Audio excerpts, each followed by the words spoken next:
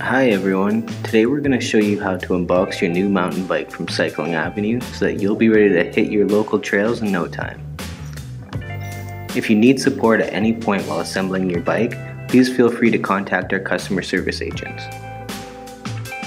First, remove the accessory box which contains the multi-tool and some other parts to help you out. You can scan the QR code on the information sheet with your smartphone to access our assembly manual, or you can go to the URL written on the information sheet.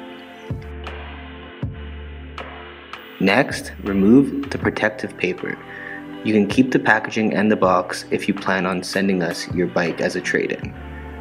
Take the wheels out and put them aside with the saddle, then take the bike out of the box. Then start removing the tie wraps and the frame protector. Use scissors to cut the ties. If your zip ties are reusable, simply open them by using the tab.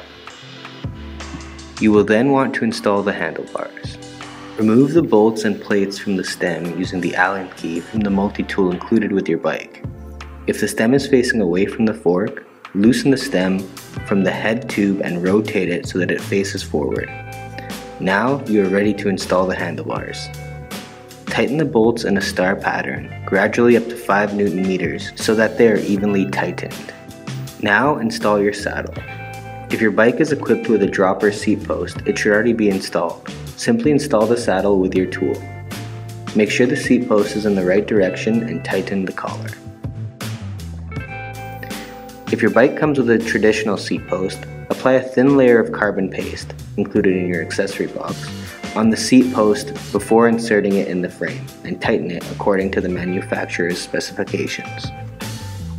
You are now ready to mount your wheels. Let's start with the front one. Remove the shim from the caliper and through axle, then install the front wheel. Repeat these steps for the rear wheel, being careful to clear the derailleur and place the chain on a sprocket. Make sure the front and rear axles are tightened to the required specifications and give the wheel a turn to properly place the chain. Now you're ready to pump your tires. If you need help figuring out which pressure is right for you and your type of bike, please check out our article on how to pump your tires and choose the right tire pressure on the blog section of our website. Now that both wheels are installed and the tires are inflated, it's time to install the pedals. Our pedals are labeled left or right. The right pedal screws on normally, while the left pedal has a reverse thread. You'll need to turn this axle counterclockwise to screw it on. For more information on how to install your pedals, check out our dedicated article in the blog section of our website. Use the crank to your advantage. Rotate the crank arms backwards while screwing it in the pedal, and finish the installation by tightening the axle with a 15mm wrench. Now it's time to adjust the angle of your handlebars and brake levers. Start in a neutral position with your wrist straight when your fingers are on the lever. Adjust the shift paddle for easy access while your fingers are still on the brake levers. Same goes for the dropper seat post lever if your bike is equipped with one. Now that your handlebars are adjusted, make sure the front wheel is lined. To make the adjustments, partly unscrew the stem bolt so the front wheel and the handlebar can move independently. Once the front wheel is straight, start by tightening the expansion plug bolt followed by the stem bolts, and make sure to follow the manufacturer's torque specifications. Now you're almost ready to go, but first it's time to check your suspension settings. You will need a suspension pump to fully adjust them.